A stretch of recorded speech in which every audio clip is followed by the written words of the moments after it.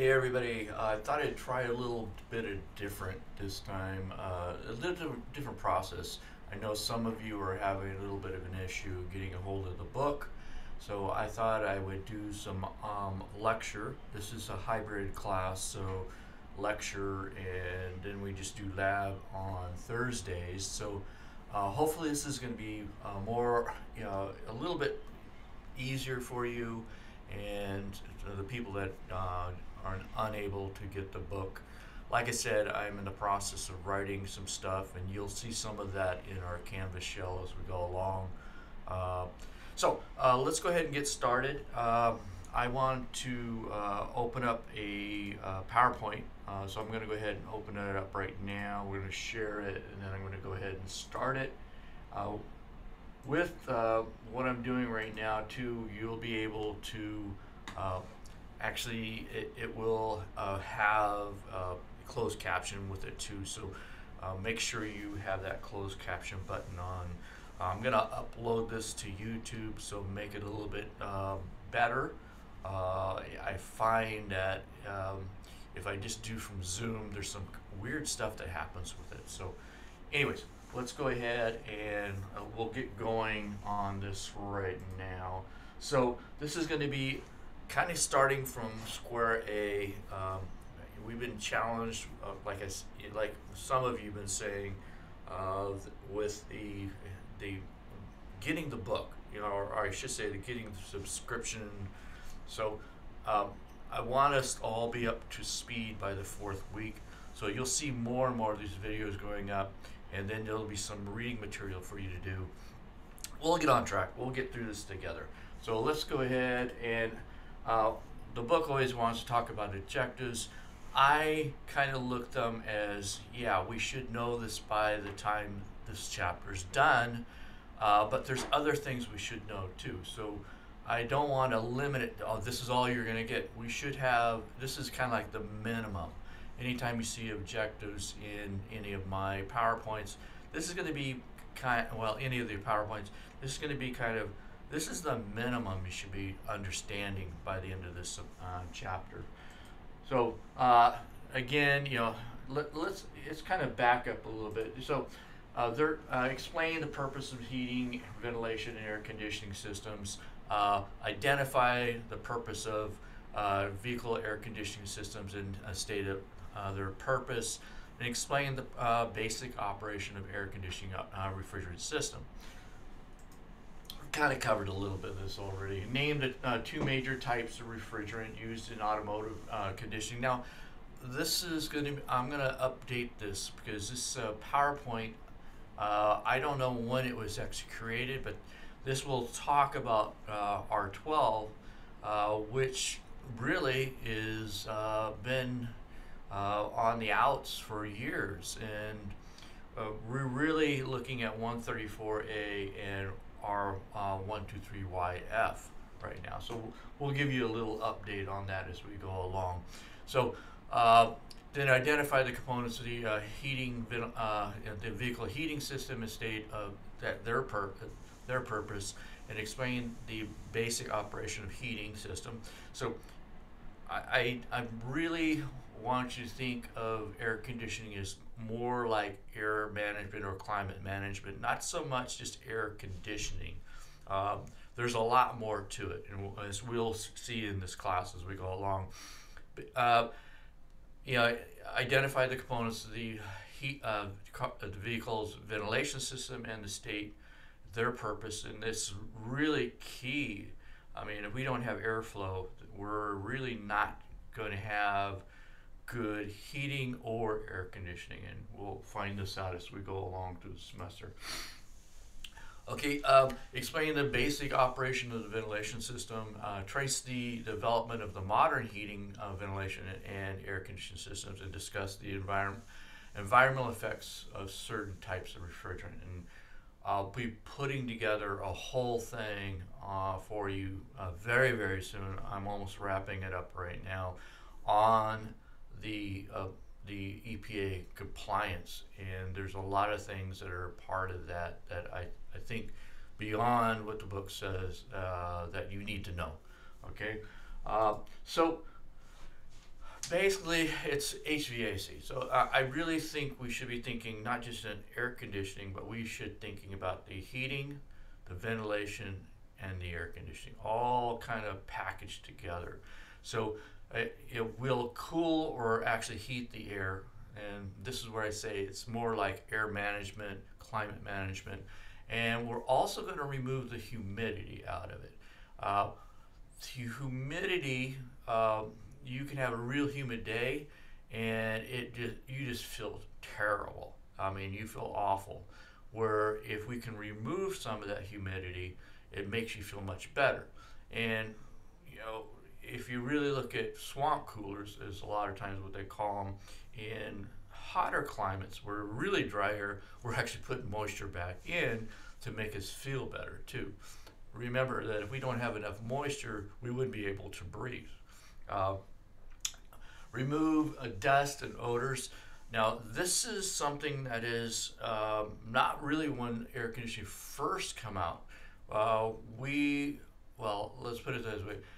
Industry didn't really do this. It wasn't until the 90s that they started saying, hey, our houses have filters in them.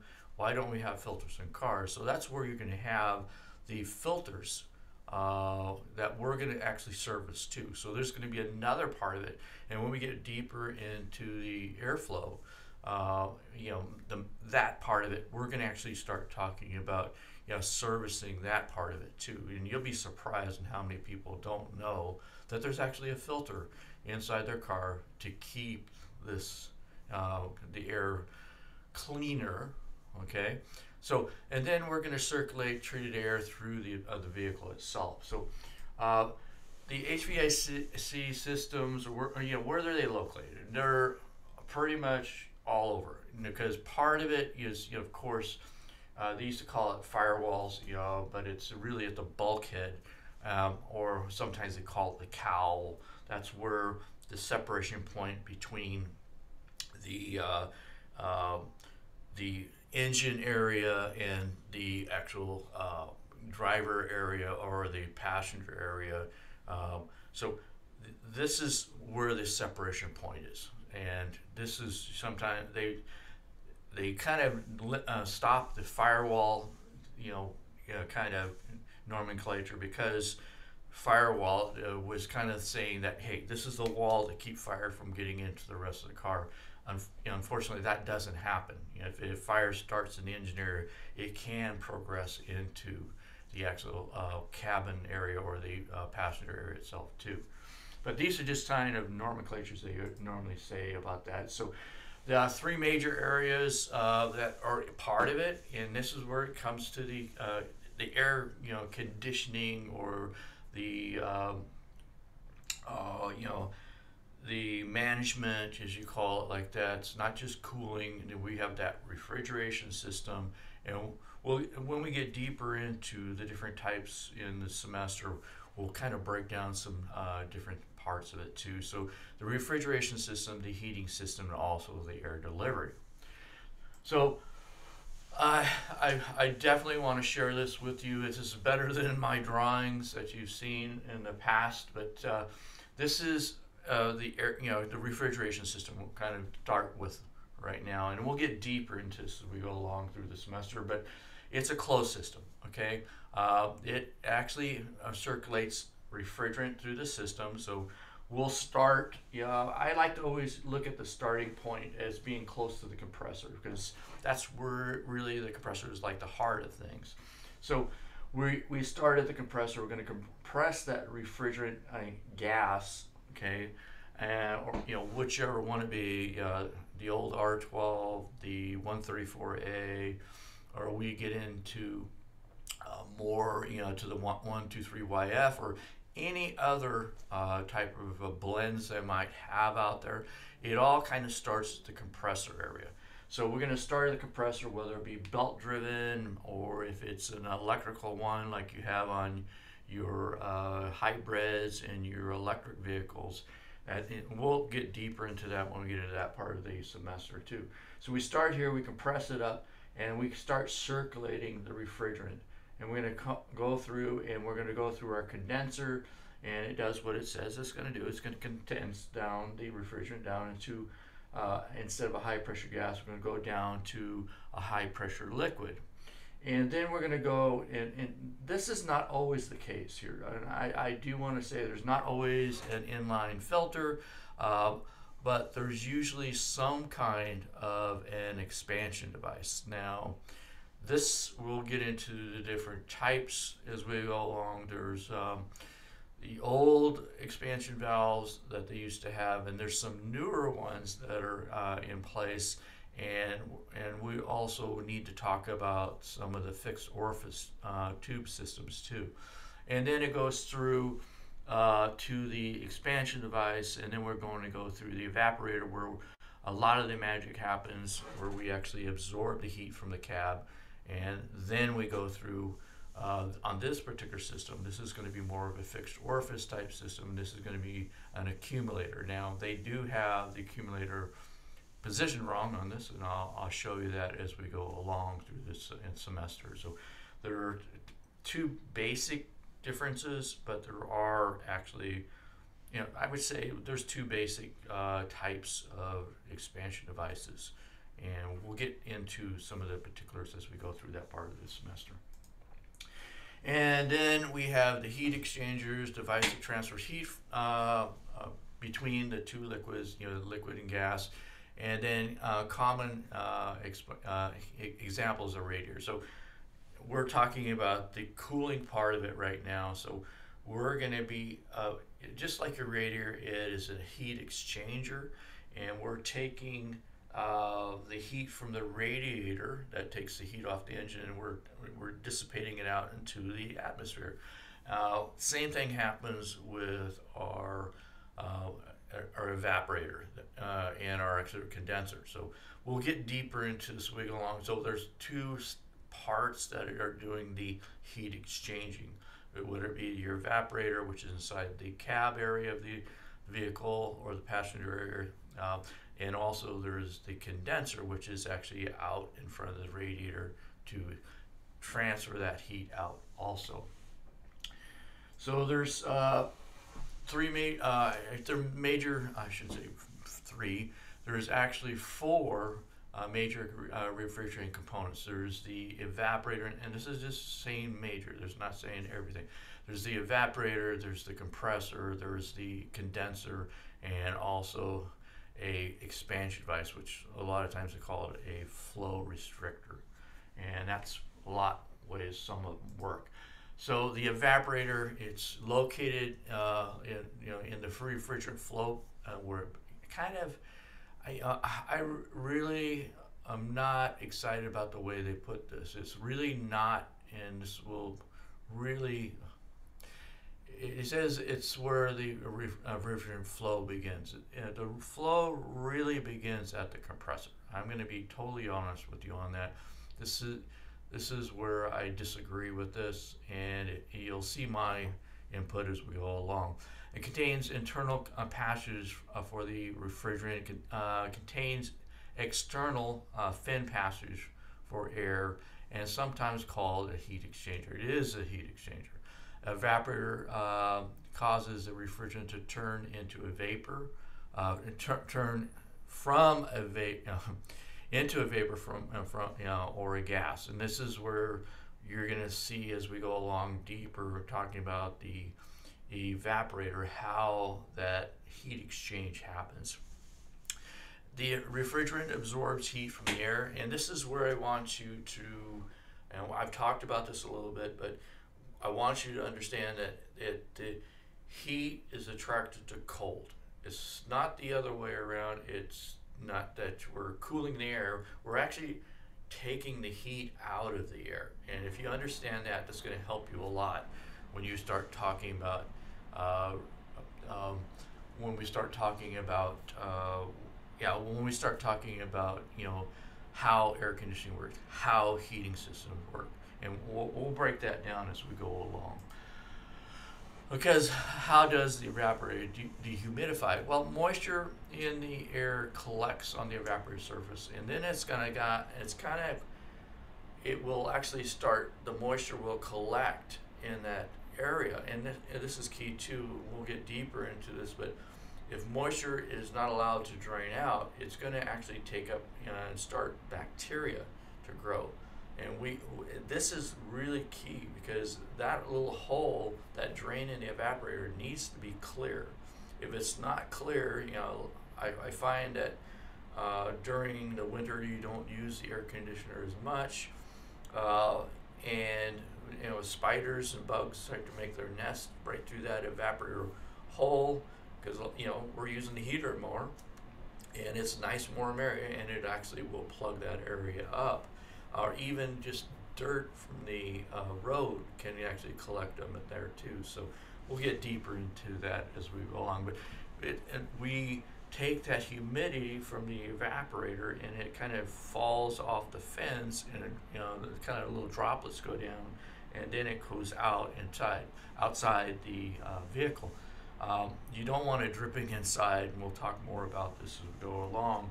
But you want it nice and clear. So when you see moisture on the ground, or it looks like water going out, which it is actually water, you want to make sure that it's clear. If it's clear, maybe a little dust and dirt particles that are collected from the evaporator. Of course, should be a whole lot, but that's a good sign. That means we're dehumidifying the air. But if we are starting to get other colors to it, like maybe red or green, it's a very good possibility that coolant is leaking through the actual the heater core, and that heater core is it's started to leak, and that's not a good thing. So we'll talk as we get into the heating section. We'll talk more about that. So the compressor, really, that's kind of like the heart, the pump. Is same thing. I should say same thing, but it's almost like a engine. And basically what it's doing is it's drawing in the refrigerant, and then it pumps it into higher pressure, and it pushes it out in a high pressure gas. And we'll talk more about the compressor as we go along. Now, the compressor can be belt driven, and the compressor can also be electrically driven through a electrical circuit. And this is where it really has changed over the years. We used to just have belt-driven compressors. Now we actually have electrically driven compressors. The condenser, it's right out front of the radiator. We'll talk about the care of the condenser and how you can actually help your customers just by doing some simple things with the condenser to make sure we have good airflow going across it. So this is just dissipating the heat out into the atmosphere as we go along. So condenser process, it just takes that heat that you absorb from the evaporator, and it puts it out in front. We have a fan circuit, whether it be electrical or mechanical, that draws the air across the condenser and also the radiator, and then it kind of pushes it out into the atmosphere. So this flow restrictor, as they call it, is actually the expansion device, whether it be an expansion valve or a fixed orifice. And the fixed orifice has changed over years, and I'll talk about some more updated stuff from some updated material I got from the Max training that I went through. Okay, so fixed orifice is basically what it says. I'm not going to cover too much of this because we're going to get deeper into it as the semester goes along. But here is a little bit better of a picture of an expansion device type system. This one actually has the compressor, the condenser, the receiver dryer, which is what really I want you to think expansion valve, receiver dryer, fixed orifice tube, accumulator. I want you to think that way, and we'll tell you the importance of that. Please remember that we don't always have an inline filter in the systems. And other refrigerant system components, the accumulator, the receiver dryer, which we've seen the receiver dryer just a minute ago, and then we have a desiccant bag, which is inside the receiver dryer or in the accumulator. Not many unless you go into heavy duty equipment, have a sight glass, because there was well, there's some issues, and I'll explain that as we get into talking about the accumulators and also the receiver drivers. And some systems actually have a muffler right off of the compressor. That's to keep down the noise and also the vibration. And then a metal tube or a flexed hose. You're going to find flex hoses all over the place. The engine moves, and if we had solid rigid tubing all the way through the system, you would have cracks in the tubing, because with the engine moving, we need a little bit of flexibility. And of course, the big guy there, the refrigerant. All right, so the accumulator or receiver dryer, it holds a little extra refrigerant. We'll get deeper into that as we go along. And it contains that desiccant, like I said before, and it's located, now it depends if it's an accumulator or receiver dryer. You're going to see the accumulators more towards the evaporator.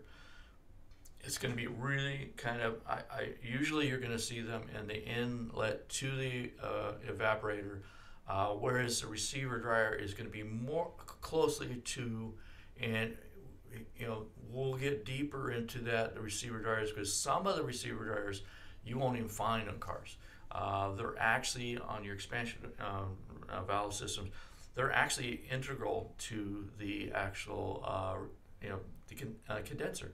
So we'll get into that too as we go along. So the idea of the desiccant, okay, the idea of is to absorb moisture. One of the things you do not want in the refrigeration system to have a lot of moisture. If you have moisture in the system, that is going to cause major problems. You're going to have acids starting to form.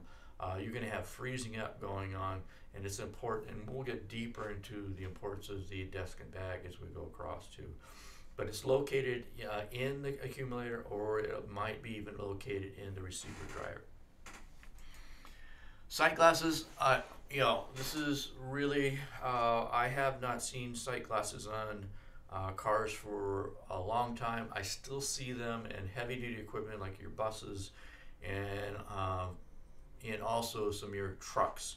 But that's kind of getting on the wayside too. Even on your, we'll actually say the transportation refrigeration systems, it's not a big thing. In early days, that was how we charged our refrigeration systems, was through the sight glass, and that's when we had the old R12 or R122. Now, mufflers, this is, like I said before, it's reducing the noise of the actual refrigeration systems, usually part of a hose assembly coming off the compressor. That's just to bring down the noise that we have. So metal tubing and flexible hoses, yes, you'll find them all over the place. They're going to be on the high side and the low side. I'll show you some key signs. Not always that there will be what it is, but there can be a difference in the size of the lines on the refrigeration system too. And we'll get into that as we go into talking more about the hoses and the lines that are a part of it. Now, the refrigerant. Now, this is where I wanted to update a few things too. This is kind of like that transfer unit. This is the liquid transfer, just like your coolant in your heating, in the cooling of the engine. It's very similar, very, very similar. You're taking a medium, and we're taking and using a transportation device to actually bring it to another spot. And that's what we're doing when it comes to refrigerant. We're just taking that and we're circulating it through, and we're absorbing the heat from the evaporator inside the cab area or the passenger compartment, and then we're taking it and transfer it out to the condenser, which the condenser is actually pushing it out. Now, there are, and I'll get deeper into this as we go along, the R12, I would say, unless you're working on some older cars and it's very, very expensive, you are not going to see too much of this. You're probably going to see most common is your R134A for now, R1234YF, is getting to where it's starting to be phased in. Now there are other blends. I'll talk to you about the SNAP program through EPA, and as we go along in the semester, and of course the R744, which is carbon dioxide, which uh, here we'll get in a little. I'll talk about this also, but this gas, has to be very, very high pressures, and you might find these more so in your refrigeration units in your supermarkets and stuff like that. Uh, it's not very common in the mobile or the car type of systems like that because how much pressure it is. So refrigerant, a lot of times people call it Freon. And a lot of times you'll see, I need to put more Freon on my. It's just that's the kind of the trade name of R12. This was used a lot of before the 90s.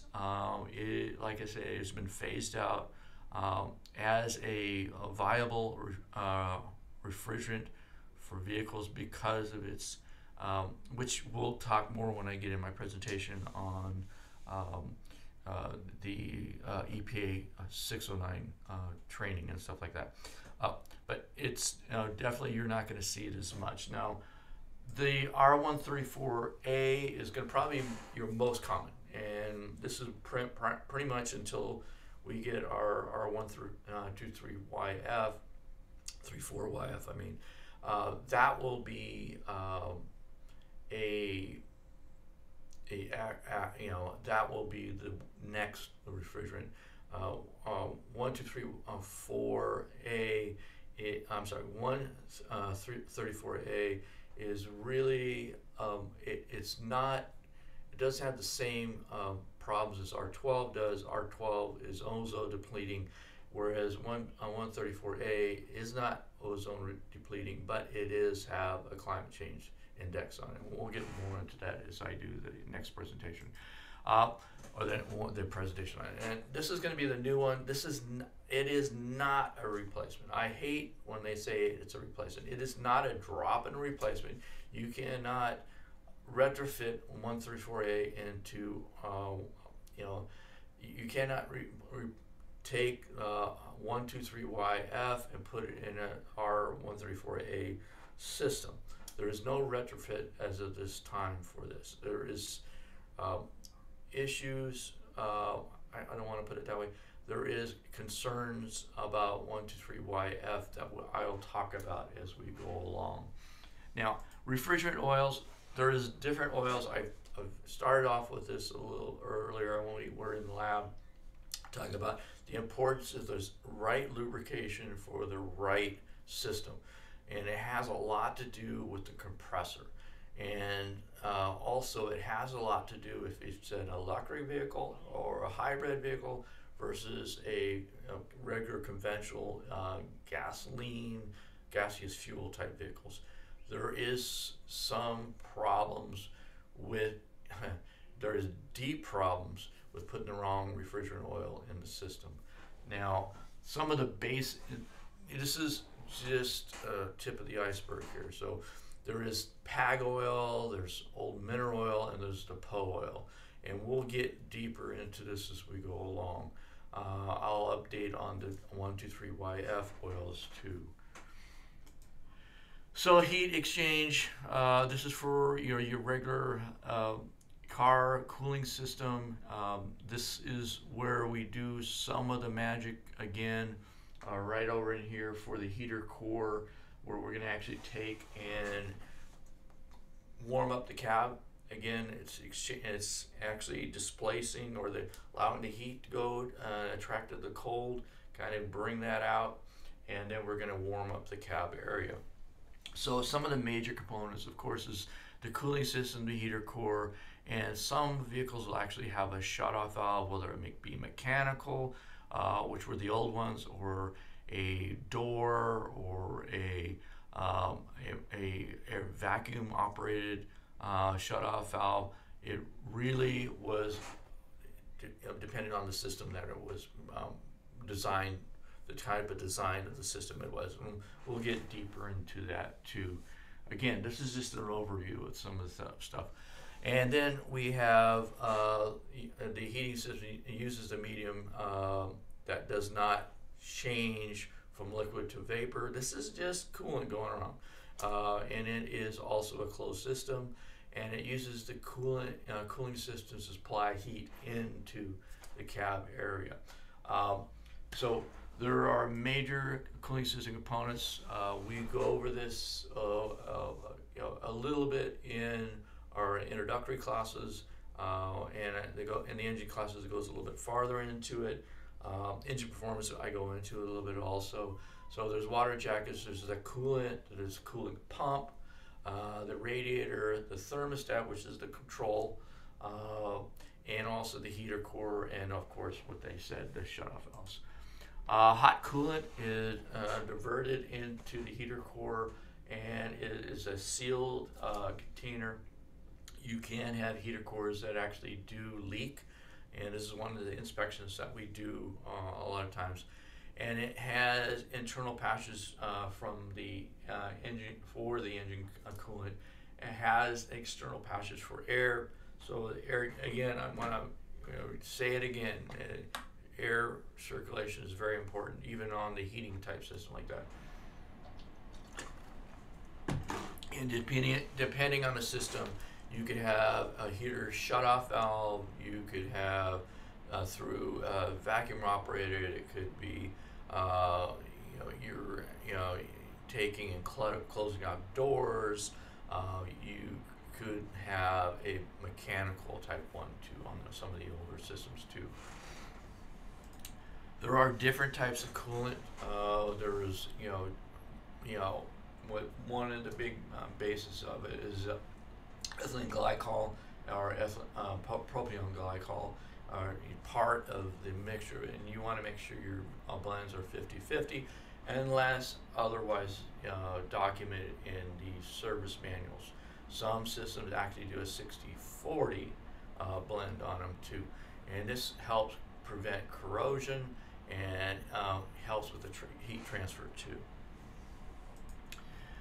Other devices, that part, and this is where our air conditioning or cooling part of it are part of the heating and part of again, like I said a little bit earlier about dehumidifying.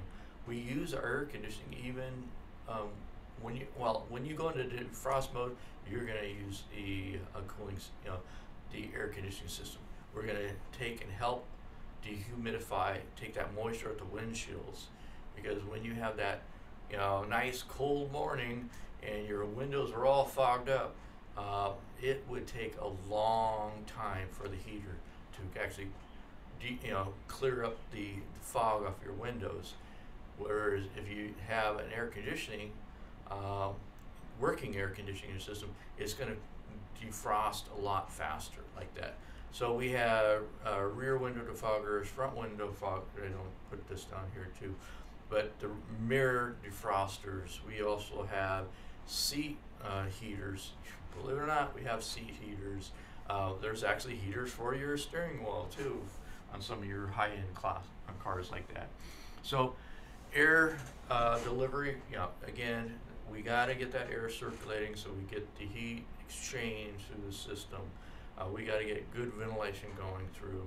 We need to get it actually filtered as we go along through.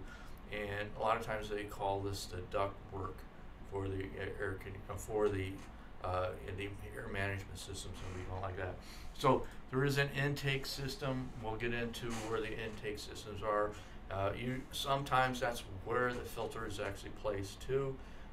But we can have the filters placed in other spots also.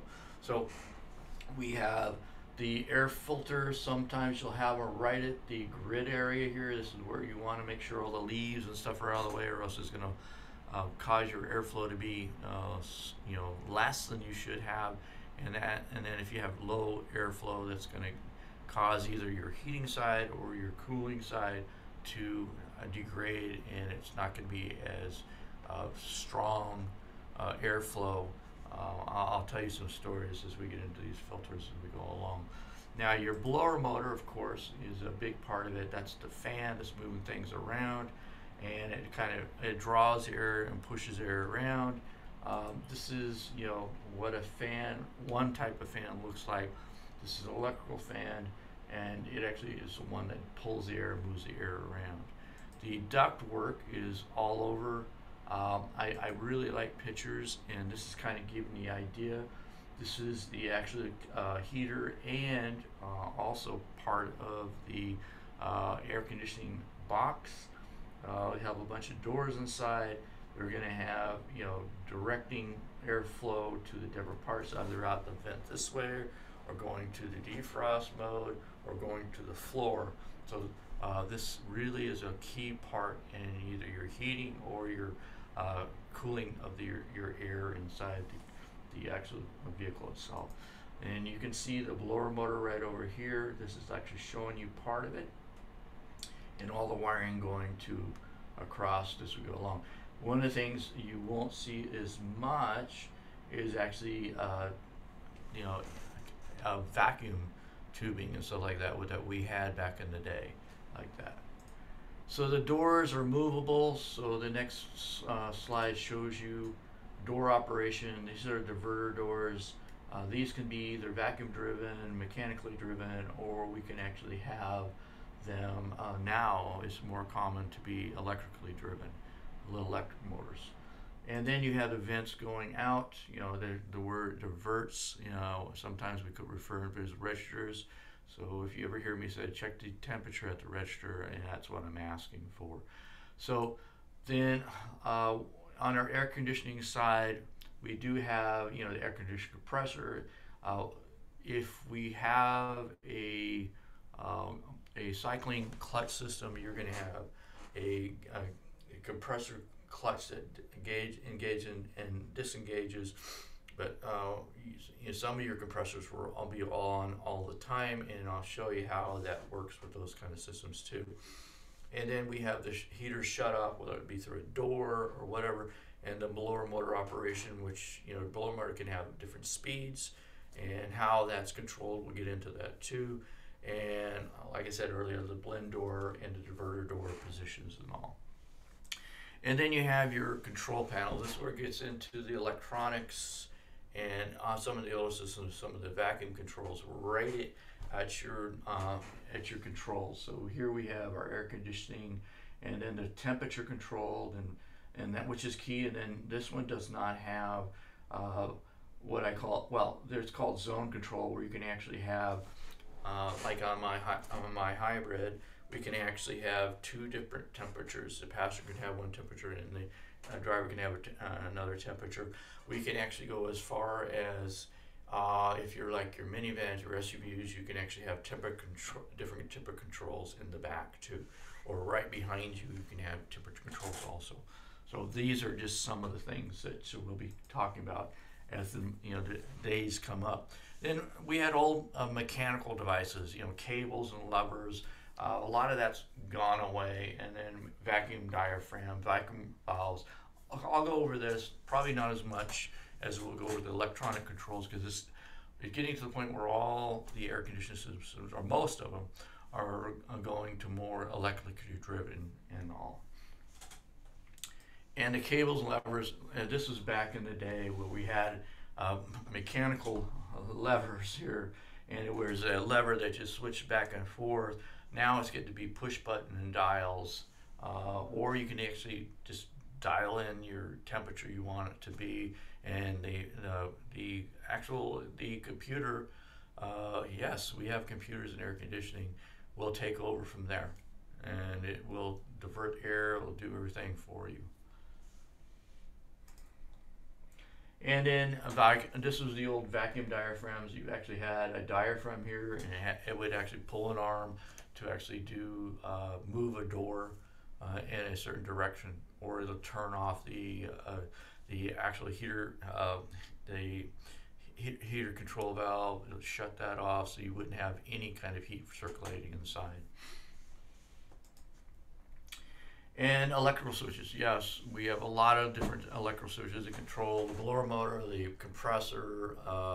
If it has a cycling clutch system, it will have and control the clutch, and other, you could have doors moving and all that too. So, and it'll actually turn the AC on and off. So what is HVAC modes? There's different modes that we will be talking about and we'll get deeper into as we go across. We'll be talking about max AC mode, vent mode, and then heat mode and defrost mode. And I'll get deeper into this as we go along. I think this is a good spot to stop, and then we'll go ahead and look forward to my next video on air conditioning as we go along. But this is, again, just an introduction class, and we'll go deeper into each little part of this introduction as we go along. I hope to see you soon. Take care, and until next time, be good, and we'll see you in class. All right, bye for now.